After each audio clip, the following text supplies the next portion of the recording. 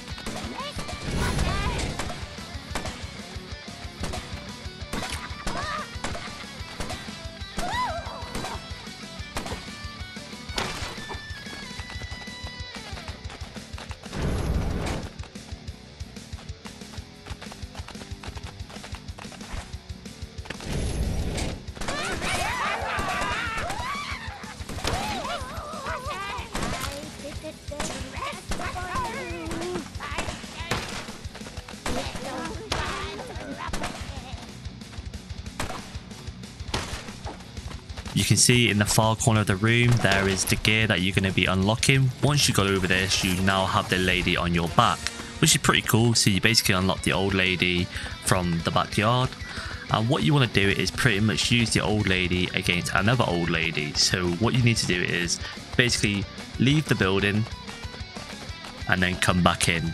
So I'm just going to go all the way up the stairs, go to the top,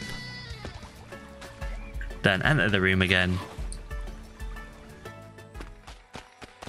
Go through the room again and you should be able to find one of the elderly ladies in one of the rooms. Where is she hiding?